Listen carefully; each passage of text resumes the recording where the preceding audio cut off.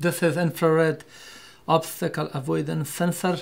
This can be attached to any robotic devices such as smart car or robotic arm, and it emits infrared light.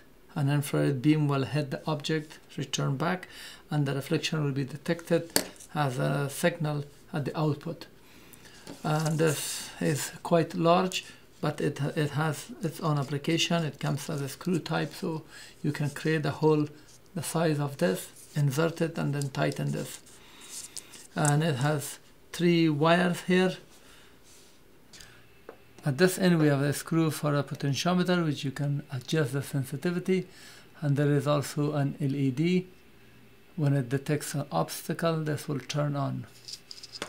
And at the top you will just see these 2 lenses, that underneath there is transmitter and receiver of infrared. We have 3 wires. The brown is the 5 volts, black is signal out where it will be detected, and blue is the ground. Let me explain now the code. We will define pin 2 for the sensor. We will connect the signal pin to this pin, and we call it sensor. And there is an action pin, extra pin. I just put it in case if you want to use it. When it detects obstacle, you do something and send high signal to pin 9. It can be motor, it can be light, buzzer, whatever. So this pin will go high. And inside the setup, we define this serial monitor with 9600 baud. We use pin mode, sensor, input, pull up. Input sensor needs input pull up. I have explained this in the early lectures. And then we use pin mode, action. This is pin 9 as an output. And here we use digital read sensor. We read the sensor pin, and the result, which is either high or low. High is 1, low is 0, will be stored in L, integer L. And here we check if L is equal 0. I could also type low. Both of these are the same. Check if low means obstacle is detected. Then we print this text. It says obstacle detected. And then also we do digital write, action pin, which is 9. We will set it high. And here is the action that you do between these opening and closing parentheses. Whatever you do will be here. If you're controlling a motor to be stopped or started, because this piece can be used also to start something. When it detects an obstacle, something should start. And else, otherwise, if there is no obstacle, also you can take an action here, and we just put here all clear. And also we send the pin, which was high, we send it, set it to low. And there is 500 millisecond delay, and the loop continues like that. Here is the wiring diagram. The brown have been connected to 5 volts, the blue have been connected to ground, and the black, which is the signal, have been connected to pin 2. From pin 9 I've put this LED. This could be buzzer, relay, motor, whatever you want to control. This pin 9 have been connected to anode of LED, and then the cathode have been connected to 1 kilo ohm, which is connected to the ground.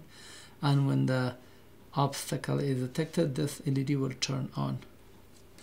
Here is the wiring. Brown have been connected to 5 volts, blue have been connected to the ground, and then the black have been connected to pin 2. From pin 9, from this pin, I have a wire which is gone to this LED. The anode, the longer pin, is on this side, and the cathode, the shorter pin, is on the other side. Through 1 kilo ohm, it has been connected to the ground.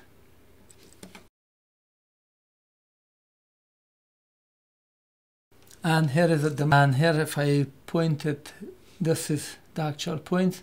If I point it down, you will see that it is detecting an obstacle. But the length, you have to know how far I've been here. Demonstration. As you can see, when I bring my hand, we will see that obstacle detected, and also the LED will turn on. Now I've put this box at around 10 centimeters from here, and as you can see, the light is off, and I'm trying to adjust the potentiometer Now I'm going clockwise, rotating.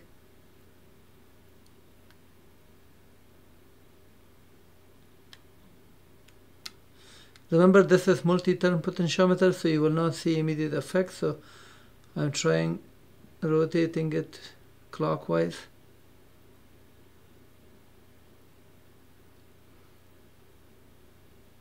Now the light started blinking, and now as soon as you see the light turns on, slowly turn it back counterclockwise until it just barely turns off. Now exactly I'm at the edge when I go to the left or right. Now it works with 10 centimeter, a little less than 10 centimeters. So if I get closer, you see, it can work up to 10 centimeter now.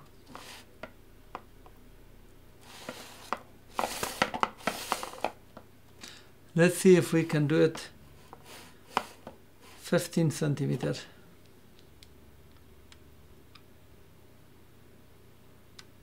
I'm rotating this clockwise.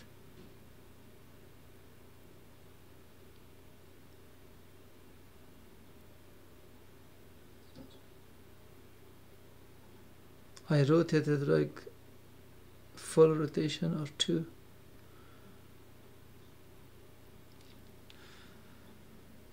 Now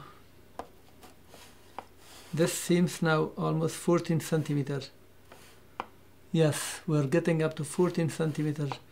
But remember, this depends on the type of the surface, and shiny surfaces or different surface will have different reflection, and as a result the distance that this can work differs. It detects the signal. Also this light turns on. You see, I'm pointing it below the disc and the light is off. If I bring my finger, you will see the light is on.